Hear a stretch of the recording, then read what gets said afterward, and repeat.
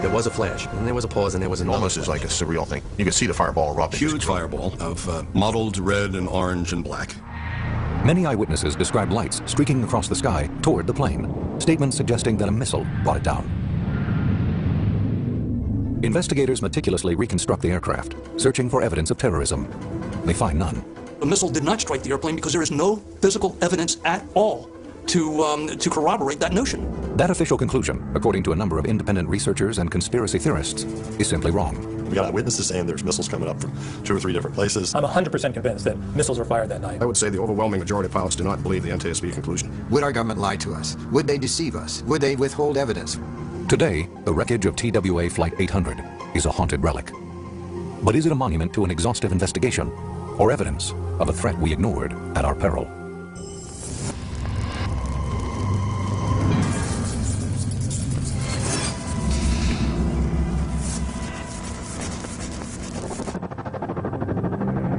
It is April 1997, 9 months after the TWA tragedy. Contradicting more than 200 eyewitness accounts, the National Transportation Safety Board is prepared to declare the explosion a mechanical failure.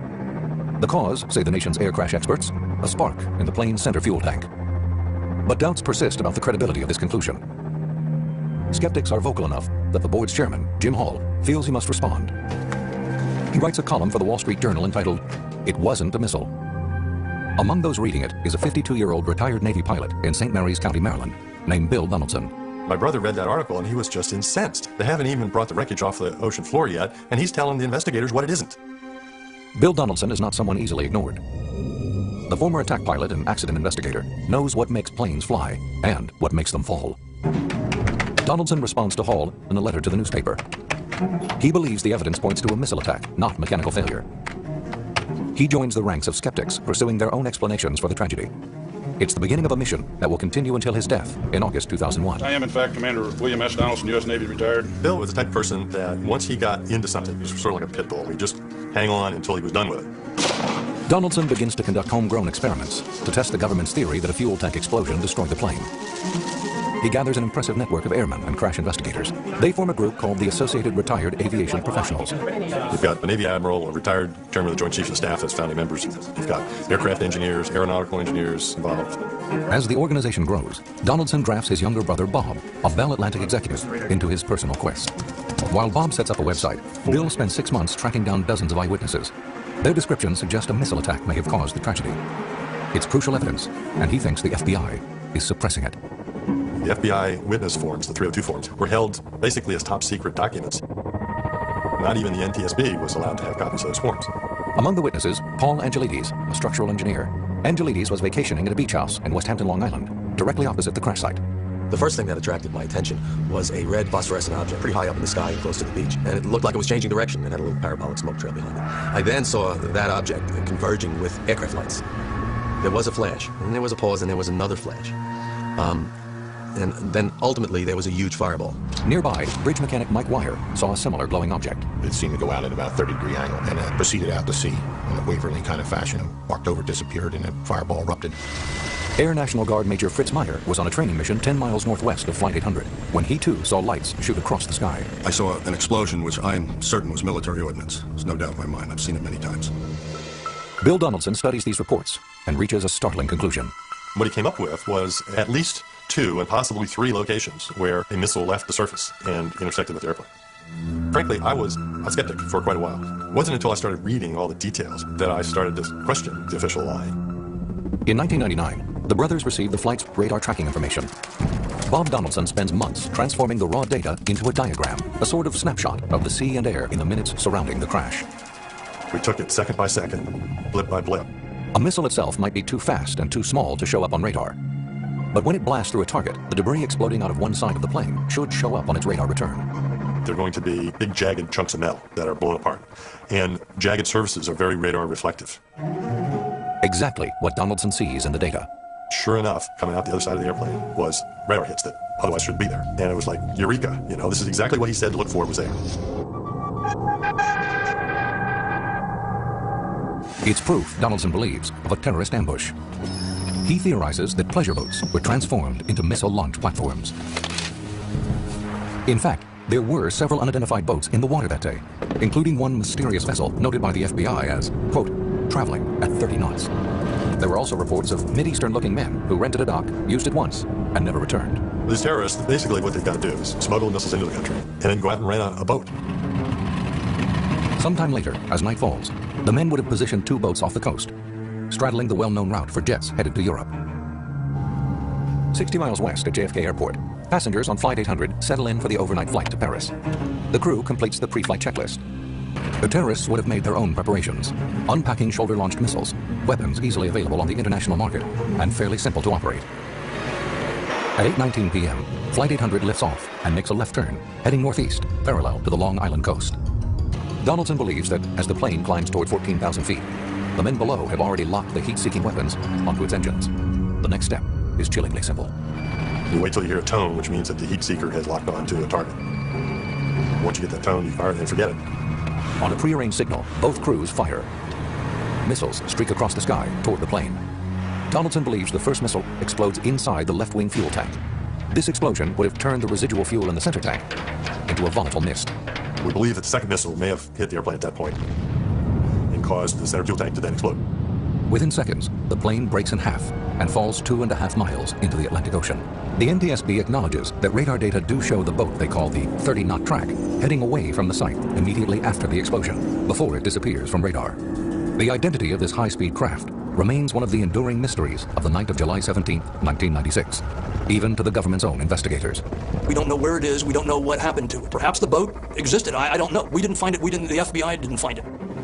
Nevertheless, Donaldson's theory is contradicted by a nearly 2-year official investigation. The FBI and the NTSB uncover no trace of a missile or terrorist boat. Skeptics not only challenge that conclusion, but the honesty of the investigation itself. For them to have reached the point they did, they had to corrupt, lose, compromise, steal, ignore, or subvert every bit of evidence. And every bit of physical evidence, that's exactly what they did. In the fall of 1996, investigators off Long Island, New York, collect the wreckage of TWA Flight 800, searching for the cause of the explosion that destroyed the plane and killed all 230 people aboard. But critics have begun to doubt the probe's integrity and to develop their own theories of what happened. Jim Sanders is a retired cop turned investigative reporter.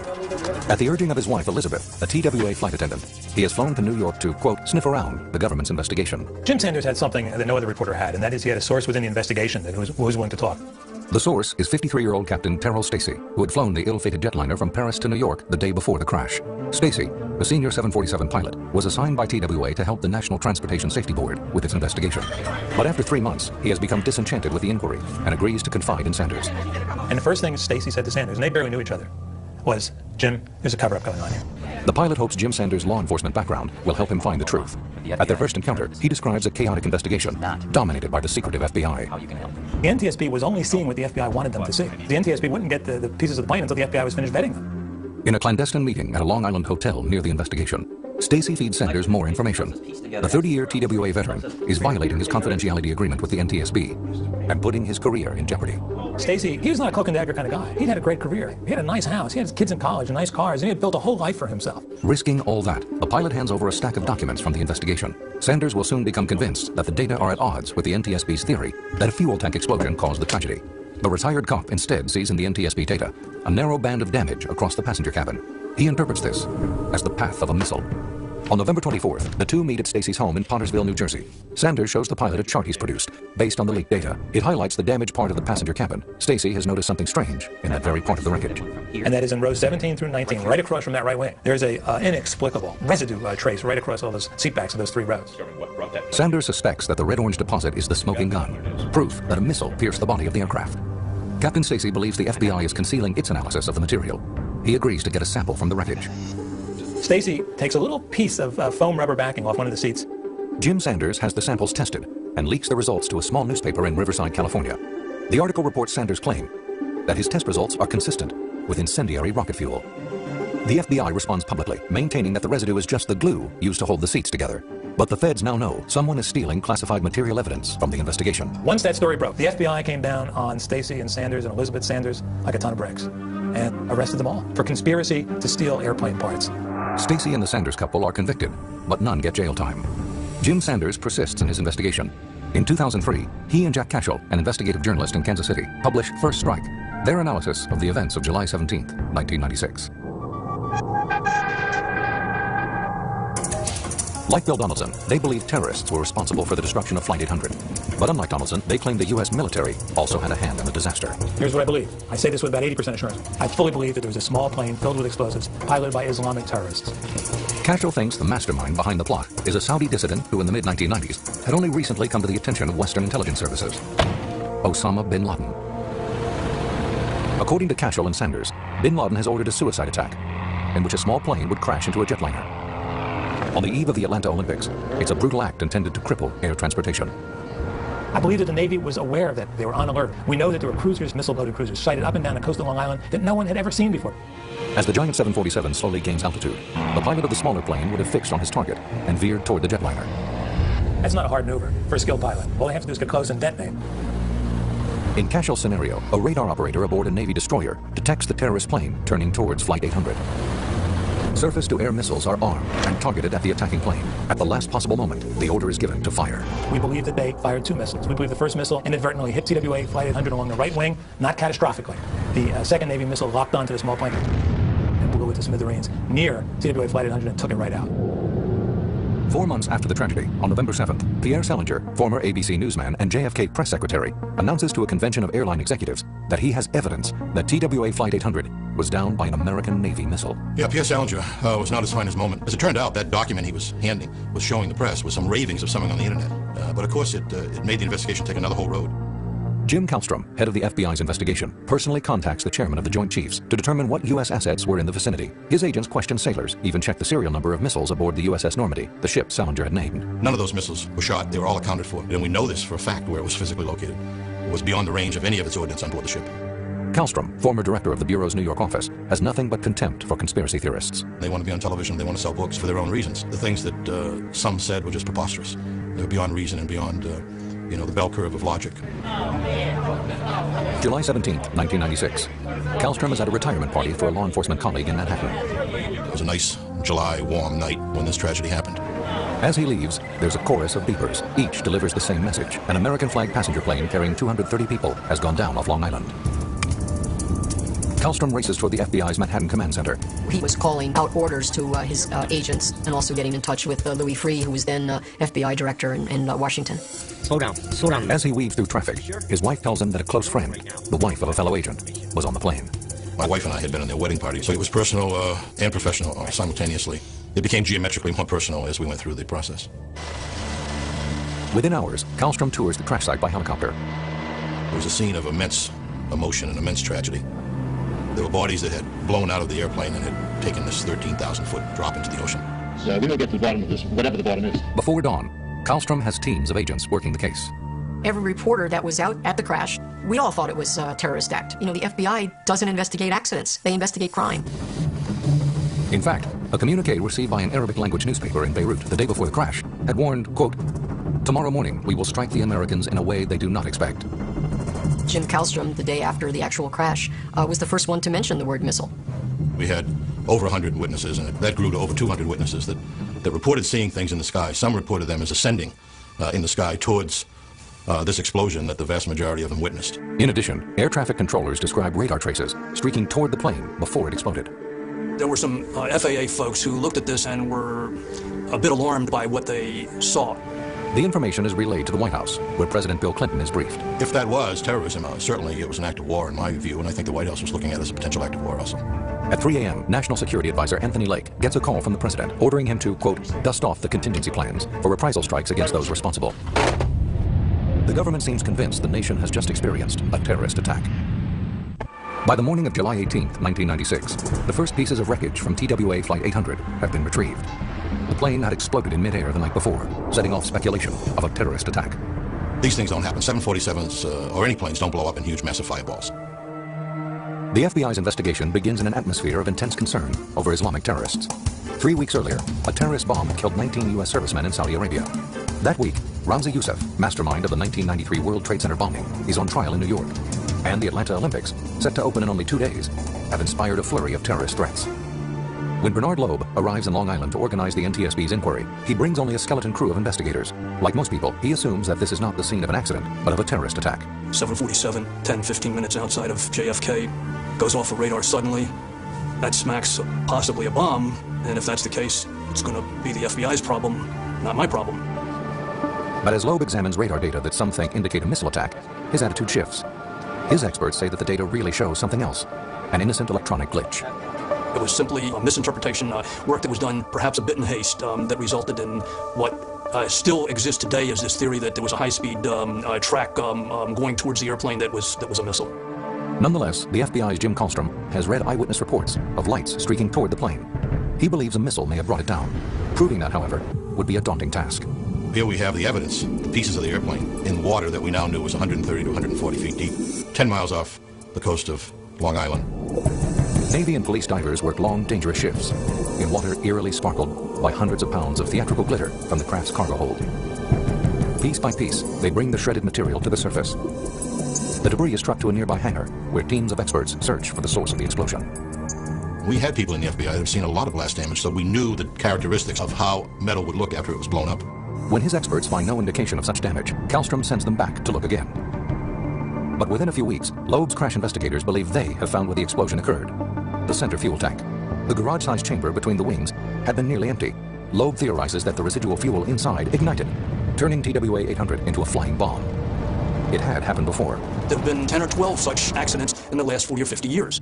TWA 800's sister ship, a plane that came off the assembly line the same month, had exploded and crashed in 1976 near Madrid when lightning struck one of its wing tanks. All 17 people aboard had died. But a fuel tank explosion aboard Flight 800 didn't eliminate the possibility of terrorism. The FBI said to the NTSB, yes, we know the center fuel tank exploded, but we're trying to find out why it exploded. Did a bomb hit it? Did a missile go through it? Or was it an accident? Then, on August 7th, a potential break in the case. As a result of scientific analysis conducted by federal examiners, microscopic explosive traces of unknown origin have been found. Bomb-sniffing dogs detect explosives in the wreckage. We did find traces in the two-sided tape that holds the carpeting down. Within weeks, however, the FBI changes its story, claiming the chemicals are not proof of an explosion. They say the traces were left over from a training exercise for bomb squad dogs 3 weeks earlier. It's a contention hotly disputed by critics. But Bernard Loeb says that, in any case, the mere presence of the chemicals is not conclusive evidence of an explosive device. We would have seen far more than just these trace amounts. First of all, we would have seen the pitting of the metal. We would have seen gas washing on the metal. We would have seen fragments in the bodies of the passengers. By the end of 1996, in the absence of such indications, Loeb is prepared to declare the crash an accident, even though much of the plane is still underwater. The area around the center wing fuel tank had been reconstructed, and our investigators were absolutely convinced that there was no possibility that a missile had physically struck the airplane or that a bomb had gone off in the airplane. But Jim Kallstrom isn't ready to abandon his criminal investigation. His agents have interviewed scores of witnesses who saw lights in the sky streaking toward the plane. They have read the terrorist threats. Could Loeb's experts have missed something? One of the FBI agents had taken a paper napkin and put pencil holes through the paper napkin. And then he ripped it up and he threw it up in the air and let it fall on the desk. And he said, now you tell me where the holes are that I just made. You show me the hole. And he made his point so succinctly that they didn't know. Right, that's it. Kallstrom decides he wants to reconstruct the entire plane. Only then will he know for sure if there's any evidence of a terrorist attack. It was critical for us to look at this in 3 dimension. You really can't tell anything in a linear array of a million pieces of an airplane laying out on the hangar floor. His request sets off a bitter dispute between the FBI and the NTSB. We had the evidence that we needed already that it was an explosion in the center wing tank, without any doubt in the minds of my investigators. It's unacceptable. Loeb's technical experts failed to convince Kallstrom. We had a couple hundred people that saw a missile. The FBI stands for the Federal Bureau of Investigation, not the Federal Bureau of Speculation. The White House sides with Kallstrom and the FBI. Not only will the plane be rebuilt, but a 3-mile circle of ocean floor around the crash site will be scoured by dredging ships. The big question on that realm of investigation, could we find and did we find an expended missile tube or an expended missile motor at the bottom of the ocean? Kallstrom's determined search for evidence of terrorism seems like a waste of time to Bernard Loeb. 80% wasn't good enough, so we trawled the bottom of the ocean. Trawled and trawled and trawled. Got up more. And the net changes were what? I mean, what changed? With 60% of the plane in the ocean, for someone to crow and yell about the fact that they know what it is preposterous. And this very difficult, technical, geometric, scientific shrinking globe of terrorism we live in. That would be the height of unprofessionalism. To Loeb, the Bureau's insistence on pursuing terrorism only made the probe more vulnerable to its critics. It prolonged this business of it's a bomb, it's a missile. And the more the federal government said that that was a possibility, the more the conspiracists had to be right. So when the law enforcement people finally pull out and say there is no bomb and missile, the conspiracy theorists now can say it's a cover-up. April 1997, 9 months after the mid-air explosion of TWA Flight 800. In a hangar in Calverton, New York, the NTSB reconstructs the shell of the aircraft from bits of wreckage scraped off the ocean floor. This was a huge, huge effort. Piece by piece, the pieces of the fuselage were hung off of the structure that had been built to house the fuselage. With 95% of the plane recovered, Bernard Loeb, who heads the NTSB investigation, has still found no evidence of a terrorist attack. There was just no place where there was a hole that a missile could have gone through the airplane out the other side. Instead, Loeb blames the tragedy on an explosion in the fuel tank, the result of a series of preventable mechanical defects and bad luck. The problems begin when the plane is forced to wait on the tarmac at Kennedy Airport. 2 air conditioning packs, located directly beneath the center wing tank, were running to try to cool the airplane. The NTSB theorizes that heat from the air conditioning units cooks the fuel in the nearly empty tank into a volatile mist. The tank is designed to eliminate the possibility of those vapors igniting. The only electrical components within it, the fuel probes, operate under extremely low voltage. Could these safeguards have failed? We saw when we examined other 747s that it was very, very possible that you could have had a short circuit that would have allowed sufficient energy into the fuel tank for ignition. Loeb finds an indication of such a malfunction in the crew's own words. The 12-minute flight was essentially uneventful, except for the captain mentioning, look at that crazy fuel flow indicator. Something was happening with the fuel flow indicator. High voltage from some other electrical device, lighting, avionics, even a coffee pot, could have jumped across damaged insulation into the wiring for the fuel probes, disrupting the cockpit gauges and setting off a slow-motion explosion in the fuel tank. If there was a short circuit, you could have had sufficient energy in the tank to be the ignition source. And indeed, we found that that was absolutely plausible. According to Loeb, a tiny spark becomes the catalyst for the destruction of the 300-ton aircraft and the lives of all 230 people aboard. The flame front would propagate through the vents and all of the complex geometry and develop pressures that would be sufficient to break the tank apart. Within seconds, the main structural support, the keel beam, is fractured. TWA Flight 800 is mortally wounded. More and more of the sheet metal started to fracture, almost like an unzipping. Finally, the nose separates, and tons of fuel from the 4 wing tanks ignite into a fireball visible for 40 miles. But the NTSB's conclusion is based on probabilities and assumptions. Investigators never find specific evidence of either a short circuit or a spark in the fuel tank. While we were unable to prove beyond a shadow of a doubt that that's what happened, our conclusion was that was by far and away the most likely cause of the ignition. Following 16 months of unprecedented investigation. By November 1997, even FBI Deputy Director Jim Kallstrom agrees. Having found no evidence of a crime, he shuts down the FBI's investigation. We felt that we had enough of the evidence to reach that conclusion, and we didn't feel comfortable about that 2 months earlier. I think Kallstrom was under a lot of heat. I think that there was people from the law enforcement community that were even pushing him to wind up the investigation. At his final press conference, Kallstrom feels it necessary to account for the scores of eyewitnesses whose reports had, at first, led him to suspect a missile attack. We thought it was going to be hard to convince the people that saw what they saw that it wasn't what they actually thought they saw. Experts that we talked with about memory recall perception indicate that what people believe they saw is not necessarily an accurate representation of what they really did see. The following program was produced by the Central Intelligence Agency. The CIA is called upon to produce a video that becomes the centerpiece of Kallstrom's presentation. They weren't our first choice, but they were the ones that were technically capable of doing it, because we wanted to show what the vast majority of witnesses saw and what the logical explanation for what they saw was. The CIA animation is designed to demonstrate that what the eyewitnesses saw were not missiles, but the fuselage of the decapitated plane as it shot upward. It's what comes to be known as the zoom climb theory. What they determined was that people saw the actual burn-up of the plane. In order for this to be possible, the plane must have climbed 2,000 or 3,000 feet before plummeting into the ocean. As soon as the nose dropped off, the center of gravity of the airplane shifted rearward.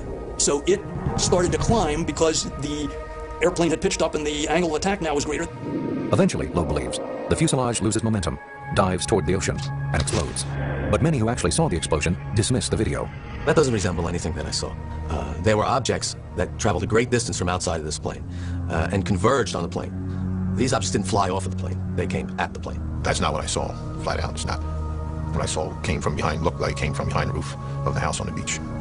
The cartoon.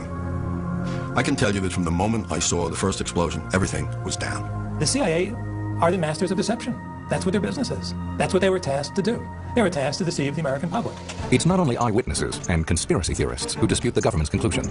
Aviation experts like Vernon Gross provide technical critiques. He has had a decades-long career as an aeronautic engineer, including a term as a board member of the NTSB. Aerodynamically, the airplane doesn't fly without a nose. You've got tremendous air resistance coming in. The whole idea of the airplane going up is wrong. It would come down. I've stated often and will again now, this building we're sitting in has more potential to climb 3,000 feet than that aircraft did. Perhaps no investigation will be enough to quiet all the doubts about TWA Flight 800. But the events of September 11th, 2001 will put those doubts into a new context. In August 2000, the NTSB closes out its investigation of the crash of TWA Flight 800. The probe had been started in a tense atmosphere of concern about what many presumed was a terrorist attack. It ends with a 425-page report filled with charts, diagrams, and the techno-jargon of a scientific treatise.